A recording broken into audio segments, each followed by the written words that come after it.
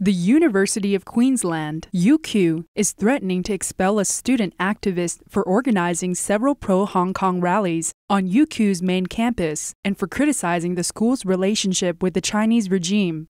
An internal email from UQ shows a member of its communication team asking the university's deputy vice-chancellor to notify the Chinese consulate about the pro-Hong Kong protests. Drew Pavlou, a 20-year-old philosophy student, organized several demonstrations in support of Hong Kong protesters and criticized the Chinese regime's repression of Uyghurs and Tibetans. Following the protests and Pavlou's criticism of the Chinese Communist Party's human rights abuses and the university's ties to the regime, he was summoned to a disciplinary hearing.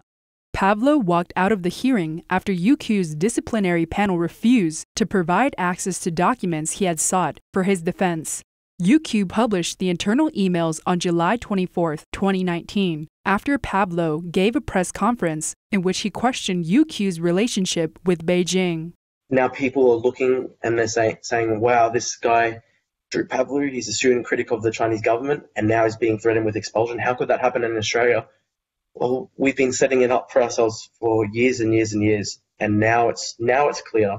Should have been clearer earlier. Concerns about the Chinese regime's infiltration of the West have been on the rise during the pandemic and have brought Pavlou's case international attention. The regime set up Confucius Institutes to spread its influence in overseas universities. Beijing says the institutes promote Chinese language and culture, but the CCP has openly admitted that the institutes are an important part of China's overseas propaganda apparatus. UQ's vice-chancellor, Professor Peter Hui, was a senior consultant to Beijing's Global Confucius Institute headquarters, or Hanban, from 2013 to 2018. The Hanban is responsible for more than 500 Confucius Institutes operating in universities and schools across the world. On May 12th, a UQ whistleblower gave Australian Senator James Patterson a copy of last year's senior staff remuneration report. The report shows the vice-chancellor received a $130,000 bonus in 2019 from UQ, based partly on his success in growing the university's relationship with China. UQ is now seeking jail time against me as a student because I criticized their relationship to the Chinese government. Last July, Pavlou helped organize a pro-Hong Kong rally on UQ's main campus.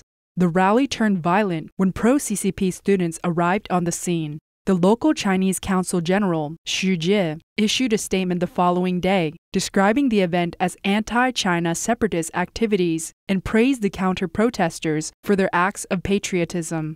Since then, Pavlou has received hundreds of death threats, including some aimed at his family. At no point really has the university ever really tried to protect me. Pavlou filed a complaint with Xu 3 months later, saying the Consul General played a role in inciting threats and violence against him. He successfully obtained subpoenas addressed to Xu, and a court hearing was scheduled for April 24, 2020. But days before his publicly listed court proceedings, UQ threatened him with expulsion. The institution set out a 186-page document with 11 allegations of misconduct against Pavlou.